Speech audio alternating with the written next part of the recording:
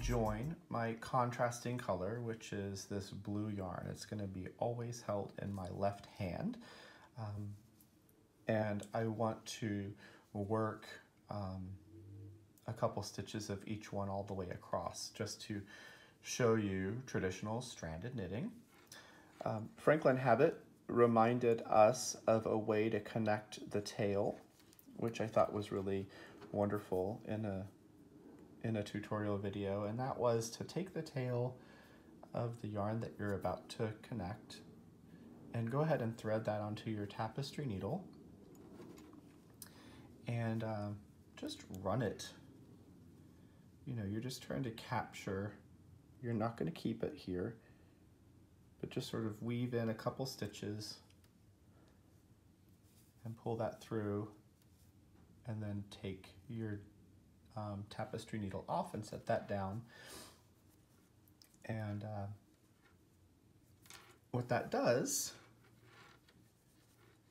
is connects the yarn to your work. Now, of course, I've just twisted it all around, sorry. There. So now this blue yarn, my contrasting color, is engaged with my work. So I'm going to knit a few stitches, and usually what I'll do is the first 4 stitches of either the first and last 4 stitches of my swatch. I'm not going to count them for anything, so I'm just going to knit one of the first color and work one of my second color. I fully admit I am terrible at continental knitting. That's not something I practice a lot, but I will attempt to demonstrate it for you here. So just knitted one of gray, which is the main color, and one of the blue contrasting color. So the blue's in my left hand, gray is in my right hand. So now I'm just going to work 2 stitches of each color at a time across the row. So I've knitted 2 gray, and then I will pick 2 blue, knit 2 gray,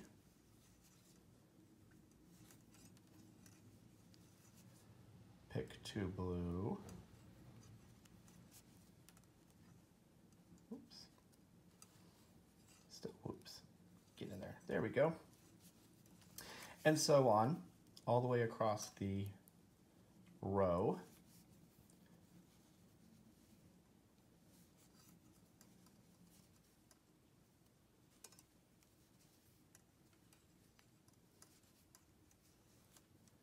And this is just traditional stranded knitting. This is not using the technique of locked floats yet. I just want, I think it's important that everyone understands that in stranded knitting, the yarns do not wrap and lock around each other. They are separate. So this gray yarn, I say it takes the high road. It's in my right hand. The blue yarn is taking the low road.